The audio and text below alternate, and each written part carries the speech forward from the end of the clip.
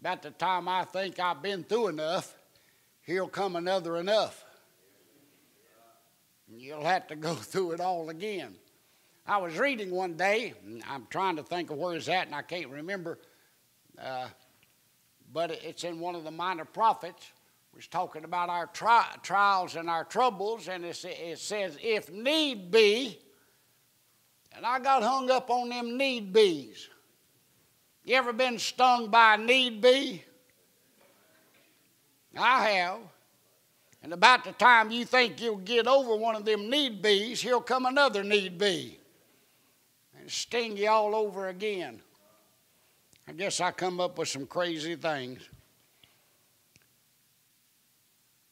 What I started to say, I'm going to save till next Sunday. I want to speak to you tonight from the book of Revelation again. I love this book. I love to study prophecy, and I wish I knew the book of Revelation like I want to know it.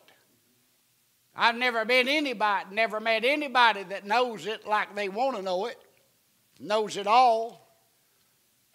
But I've sat under some great preachers that's preached some great messages from the book of Revelation. But there's enough in the book of Revelation to keep me going back to it time and time again. I may not understand all of it, but I sure do believe all of it. Every word of it. But in studying the book of Revelation, I found there is a word that's mentioned 4 times in the book of Revelation. And it's the word door or doors. They're mentioned 4 times. But in 2 of those times, it's talking about the same door. So I want to speak to you tonight on the 3 doors of Revelation. Turn with me, if you would, please, to chapter 3, the book of Revelation. I said this morning that when you're studying the book of Revelation, it's divided into 3 divisions. Chapter 1 is the first division. The second division is chapter 2 and 3. And the third division covers chapter 4 through chapter 22. Things which are, the things which shall be, and the things that are seen. Well, Revelation chapter 1 and verse, where's it at? 19. The things which thou hast seen, that's chapter 1. The things which are, chapter 2 and 3. And that's where we're at tonight. The things which shall be hereafter, chapter 4 and following. So I want us to look tonight in the second division, the book of Revelation. Now, this is concerning the 7 churches of Asia Minor. There are some that believe that each one of these churches represents a stage that the church goes through, or an age that the church goes through. Now, I'm not sure whether that's true or not, but I do know that we're in the last church age. We're in what is known as the Laodicean church age. Neither cold nor hot. And their philosophy is that we have need of nothing. Churches today are enjoying things that they have never enjoyed in the history of the church. And we think that we have arrived. And that's a sign that we're in the last church age. For Jesus says, you think that you have everything, but you're poor and blind and naked. Now, God's eyes is seeing something that man don't see in the last church age. However, There are things in all 7 churches that's mentioned in chapter 2 and 3 that we can glean from, and that will help us. Tonight I want you to look at verse 7 in chapter 3 concerning the church of Philadelphia. Now, you know, and it hasn't changed, you've even noticed it on the news, when our presidential candidates go to that city, they always call it the city of brotherly love. I spent some time in the city of Philadelphia years ago, several months. I didn't find it to be a friendly city. Now, maybe I was looking in the wrong direction, but I didn't see much friendliness in that city. But anyhow, that's what the word Philadelphia means. And the angel of the church in Philadelphia write, these things saith he that is holy, he that is true, he that hath the key of David, he that openeth and no man shutteth, and shutteth no man openeth. I know thy works. He says that to every single one of the churches. And my friend, the Lord does know. He knows everything there is to know about the church. He knows why people attend the church. He knows what they're doing when they're at church. Everybody that's at church don't worship. Did you know that? They're doing a lot of other things rather than worshiping. The Lord knows all of that. Now, he said, I know thy works. In verse 8, behold, I have set before thee, here's the first one, an open door, and no man can shut it. For thou hast a little strength, and hast kept my word, and hast not denied my name. Behold, I will make them of the synagogue of Satan, which say they are Jews and are not, but do lie. Behold, I will make them to come and worship before thy feet, and to know that I have loved thee. Because thou hast kept the word of my patience, I will also keep thee from the hour of temptation, and thank God for that, which shall come upon all the world to try them that dwell upon the earth. Behold, I come quickly. Hold that fast which thou hast, that no man take thy crown. Him that overcometh will I make a pillar in the temple of my God, and he shall go no more out. And I will write upon him the name of my God, and the name of the city of my God, which is New Jerusalem, which cometh down out of heaven from my God. And I will write upon him my new name. He that hath an ear, let him hear what the Spirit saith unto the churches. Now I know, and you know, that we preach a whole lot and believe that Jesus is coming quickly. He tells that in verse 11. Every time you mention, or the Bible mentions Jesus coming, it's always in a quick kind of sense. He's not going to take his time when he gets ready to come. When God says, son, go get your church, it's going to be over like that. Jesus is coming quickly. And we preach that and we believe that. That means that if he's at the door, then why should I work any harder in the church? Why should I do anything to try to get folks to come to the knowledge of the Lord Jesus? Why should I invite anybody to come to church if he's at the door? Well, Jesus tells us in verse 8 that he has set before us an open door. Now that door means that the opportunity for the church to do a great work is not over. The door's still open. The opportunities are still there. There's still time for your family and my family to get saved. There's still time for our neighbors to come to know Christ. The Lord has set before us an open door. And I don't believe there's any limits to us when we step beyond that door.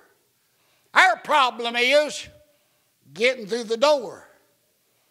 Doesn't make any difference how wide open it is. It's no good unless we go through it. Amen? Now, there are some doors that are shut to keep you out, but this is not one of them.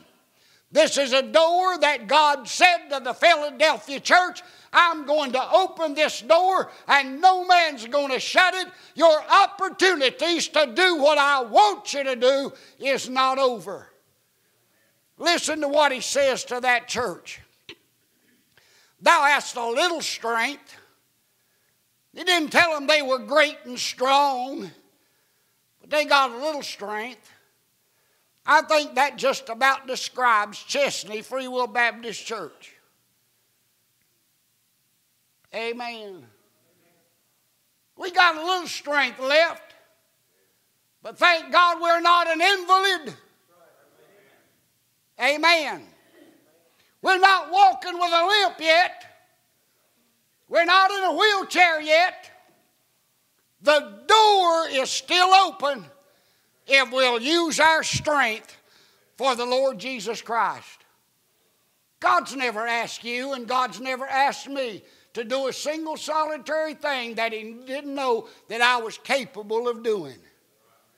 Amen. And He promised me that if I would step out on His promise, He'd give me the strength to carry it out. He set before us an open door, folks. I believe that if we walk through that door, the best days for our church is down the road rather than behind us. We get so easily discouraged. I don't know where it bothers you or not, but it bothers me when folks join our church and then cease to attend. Amen. It bothers me. It bothers me when folks leave our church and go to another church. And I don't care if the other church is a good church, it still bothers me. I'm just being as honest as I know how to be. I think that I would stack our church up against any church in the country as far as getting what we need to live the Christian life. We've got good singing. Amen, right there. We got a good choir.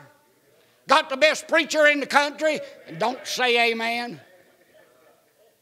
I'm kidding. I'm by far not that. But we've got what we need.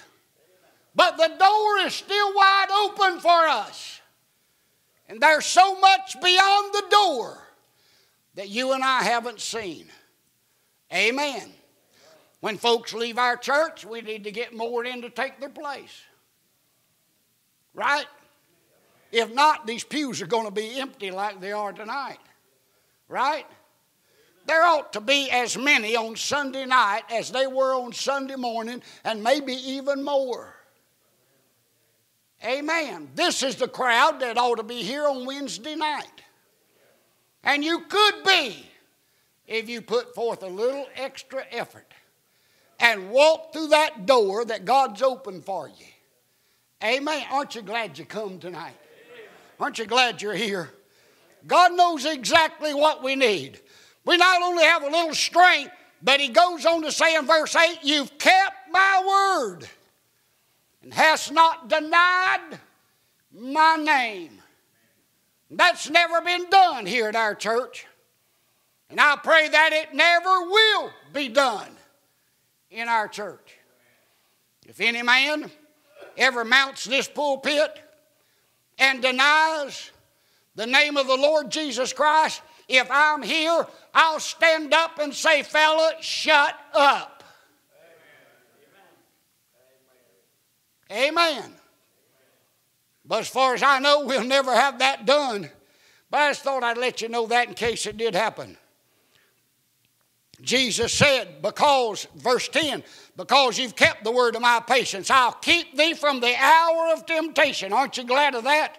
Which shall come upon all the world and try them that'll dwell upon the earth. So God set before us an open door of opportunity like he did the church at Philadelphia. Chapter 3 and verse 20. Behold, I stand at the door and knock. If any man hear my voice and open the door, there it is twice, I will come into him and will sup with him and he with me. I wish I hadn't said what I did in the beginning, because I'd sure like to say it again right here. This is the Laodicean church, the last church age that this world will ever know. This church age began in Acts chapter 2. This church age will end when Jesus comes again. And the day of grace is going to be over. We are under the grace of God, and I'm so glad that we are. This is a church that Jesus says neither hot nor cold. It's a church that Jesus makes sick at his stomach, because he said, I'll spew thee out of my mouth.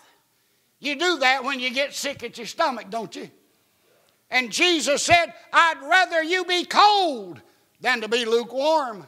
But I'd rather for you to be hot than to be lukewarm. But the church as a whole in this day and time is a lukewarm church. We are so engulfed in trying to be politically correct that we offend the Lord Jesus Christ. And we offend his word. It's not politically correct this day and time to single out gays and lesbians. I don't have to single them out. The Bible's already done it. And all I have to do is to repeat what God said, whether that be politically correct or not. Amen. The Bible's, to be politically correct, you can't call people drunkards anymore.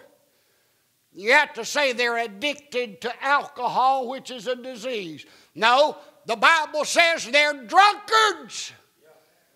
And if the Bible says it, all I got to do is repeat it. No, Jesus wouldn't be politically correct in this world, and he wasn't politically correct when he was alive. How'd I get on that? But I'm sure glad I did. But that's where the church is at this day and time. Jerry and I was talking the other day. Now listen to me. Listen to what I'm saying. I don't believe that a suit and a tie makes a preacher a preacher. Businessmen wear suits and ties. My doctor, well, he used to. Now he's a slouch. But he used to wear suit and tie. Amen. But you think my doctor's a slouch? Look at some of them preachers on TV. You know why they're dressing like that? They're dressing like that so that they this is what they say, that they'll not feel above the congregation, but they'll feel like one of them. I passed a church, pretty good sized church, on my way to church and on my way back home. Last Sunday morning, I saw 3 men in the parking lot, Bibles under their arm, and wearing shorts into the church. Now I wonder when the pastor's going to put his on and climb into the pulpit with his shorts on. He wants to feel like one of them. The next step for that church, you're going to see women in bikinis. That might be a good church to pastor. I'm kidding. I'm kidding. I hope y'all know I'm kidding. But we're living in a day and time when churches are neither hot nor cold, but they're trying to please everybody that comes along, and they're forgetting their greatest opportunity and the greatest obligation is not to please the people, but to please God. Amen. He's the builder of the church. He owns the church. And he's coming back for the church. Now, Revelation 3:20. Now listen to me close. Behold, I stand at the door and knock. If any man hear my voice and open the door, I will come in to him and will sup with him and he with me. That is an individual that he's talking to there. It's not a church. If Jesus is the Lord of a New Testament church, he's already on the inside, not on the outside trying to get in. You follow what I'm saying? Revelation chapter 1. They sang that song a little bit ago about Jesus being in the midst. Look at verse 13 in Revelation 1. And in the midst of the 7 candlesticks, one like unto the Son of Man, clothed with a garment down to the foot, and girt about the paps with a golden girdle.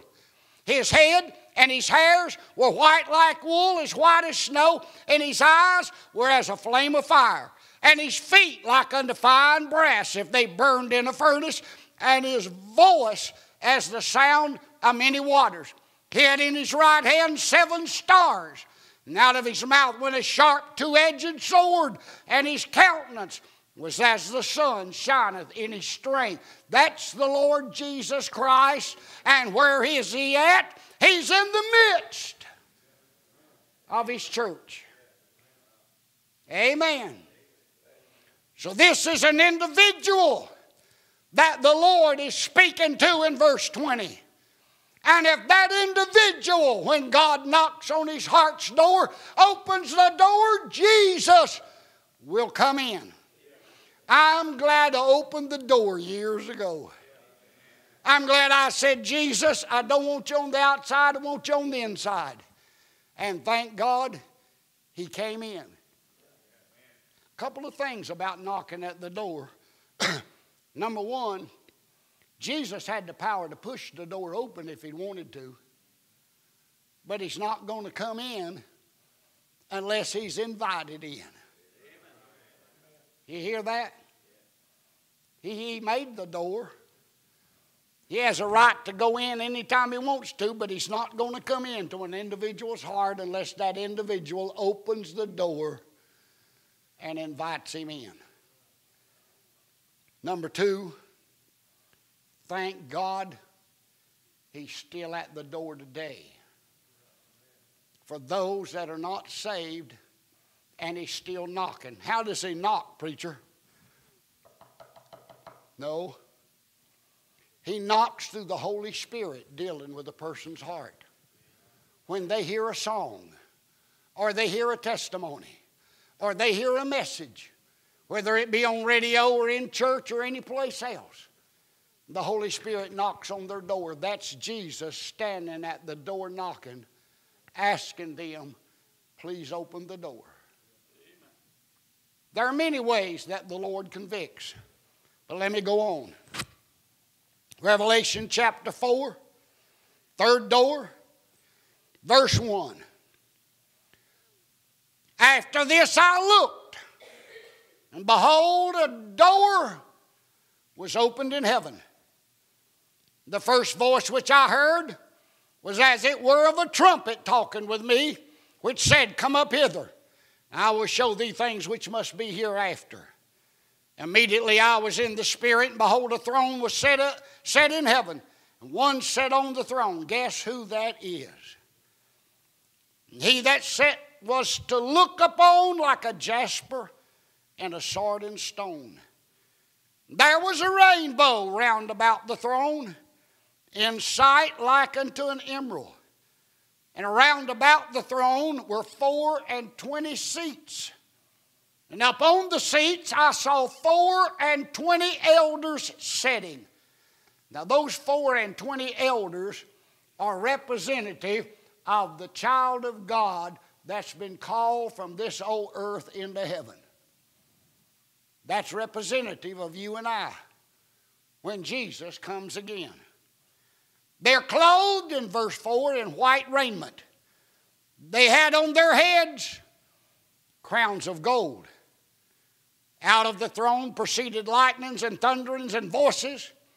And there were 7 lamps of fire burning before the throne, which are the 7 spirits of God.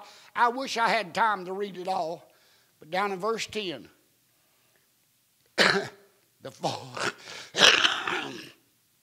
24 elders fall down before him that sat on the throne and worship him that liveth forever and ever. And watch this. And cast their crowns before the throne. If we get a crown, we're going to lay it at the feet of Jesus. Why, preacher? Verse 11. Thou art worthy, O Lord, to receive glory and honor and power, for thou hast created all things, and for thy pleasure they are and were created. They rightfully belong to him if we're faithful enough to receive a crown. Amen. There's 5 crowns in the Bible that a Christian could win. Now, I don't have time to get into all of those. But if you should or I should, when we get to heaven, we know where we're going to put them. At the feet of the Lord Jesus. Revelation chapter 4 is a picture of the rapture of the church. It's a picture of God calling us out of here and calling us into heaven. A couple of things that I noticed about this. Verse 3, there's a rainbow round about the throne. I have never, and you have never, saw a complete rainbow. We only see half of one that stretches from here to yonder. Oh, by the way, have you ever found out there's no pot of gold at the end of the rainbow? Them little old green monsters lied to us, didn't they? Them leprechauns. We've only saw a half a rainbow. Partial of a rainbow. There is such a thing that's called an inverted rainbow when you see a double rainbow in the clouds, but the second rainbow colors is reversed from the first rainbow. I don't know if you've ever noticed that or not. One of the astronauts that went into space years ago said that he looked out the window of the vessel that he was in and saw a complete rainbow circling the earth. Him and another fellow on board is the only 2 people that I know of that's ever seen a complete rainbow. But by the grace of God, one of these days I'm going to see a complete rainbow, and it's going to be completely around the throne of God, which is in heaven. That rainbow was made by God. Did you know that? Go back to the book of Genesis. God put a rainbow in the clouds to let Noah know that there be no more destruction of the world by water. No more of the judgment of God by water. Now, I don't know where that still carries true in the time when we'll get to heaven and Jesus sits on the throne and we'll see the rainbow round about the throne. But I know this, all of God's judgments are gone. And we'll not ever see them again because we're in heaven. Amen. Read this when you get home. It'll bless your heart to see that Jesus is sitting there in all of his glory in all of his splendor. In Revelation chapter 4. Let's stand together, please.